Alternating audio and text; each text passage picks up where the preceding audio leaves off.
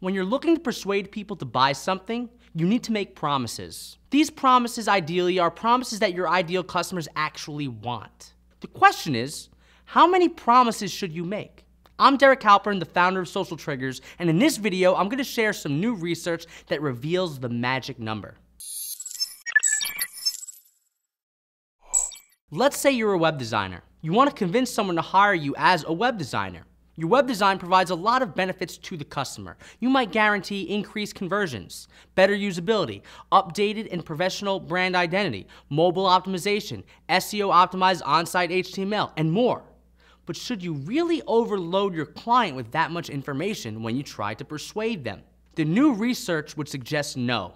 Here's what happened. Suzanne Shu and Kurt Carlin ran 4 experiments. In each experiment, they were testing to see how many claims should be made for the maximum persuasion benefit. And they replicated this across a variety of domains, including cereal, new dates, restaurants, and political persuasion. Here's what they found. 2 claims were not enough. 4 was too many. 3 was the magic number. That means if you're a web designer, instead of telling a client everything you do, it might be best to talk about just 3 things you do. You can mention the other stuff, of course, but this research would suggest you're better off focusing on just 3 things. Now, why is 3 the magic number?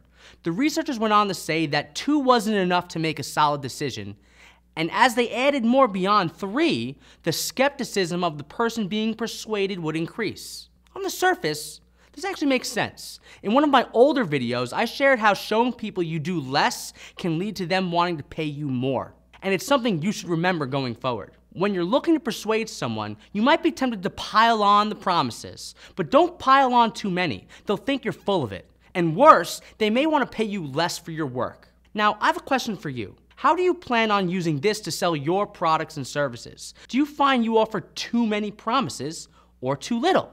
Leave a comment below and let me know.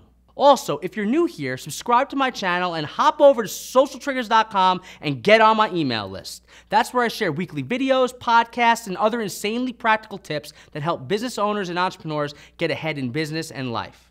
Do that now. Oh, dude, what did... Laughter is pain. Now we have a blooper. It actually kind of hurt, too. I'm sure it did.